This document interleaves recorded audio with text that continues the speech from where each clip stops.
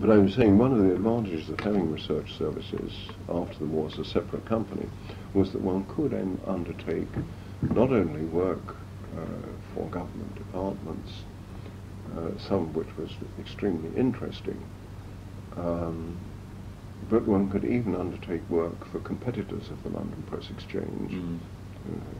They didn't mind in the least. Right.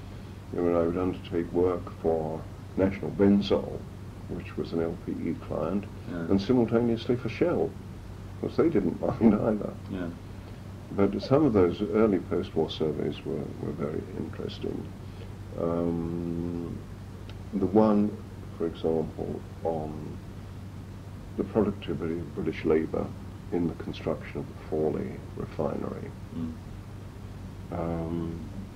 where what happens, the Americans, Esso, planned this refinery on the assumption that you would need a minimum of 3 British workers to do what 2 American workers would do. They thought they were being optimistic about that. And then suddenly they found the thing was going to be finished on time. Better than on time, if anything. So would I do a survey to find out why? These clowns were behaving in such an un-British way. And the answer was simple: the quality of management. That any British firm they'd gone to, the management was sitting in the Dorchester, and they wouldn't go near the site at Fawley, whereas the Americans, they were on the site, they were there at 8 o'clock in the morning, their door was always open. If there was any difficult job, difficult in the sense that it was technologically newish to the British workers, they would say, fine, we understand why it's difficult, you were trained as welders, but welding for a refinery is different, we appreciate that. In 2 weeks we can give you the necessary training. And they said, 2 weeks? An apprenticeship in this country is 5 years.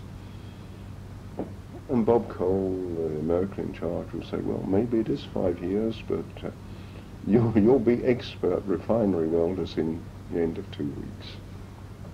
And they were. Or they said they wanted tea in the afternoon. And how could you get tea? There was no water supply laid on the marshes there. Where that's okay, I'll get a water pipe laid on, there'll be a tap, you have to boil the water, but there will be boiling water. And it was within a week. Very efficient and intense. And he persuaded me, he said, look, I give you an extra, I don't know what it was, 2pence an hour, if you will agree to interchangeability of jobs. That if there's nothing for this crew to do, but there is a lot to be done there, then you all, both the incoming and the ones who want to be out, will get an extra 2pence an hour if you shift and do it. He said, fine, okay. So it's the attitude of management. And also, if there was any dangerous work to do, one of the American managers would say, look, we're going to put this on flare tonight. And when you put rig on flare, it can be dangerous. It usually isn't, but it can be. So we will handle it.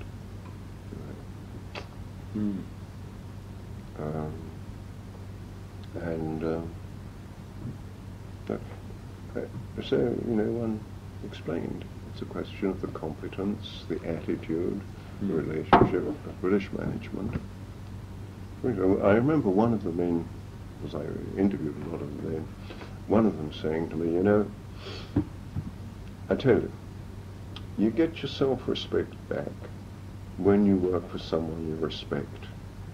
And if you work for someone you don't respect, then you're ashamed of what you're doing. And that was it.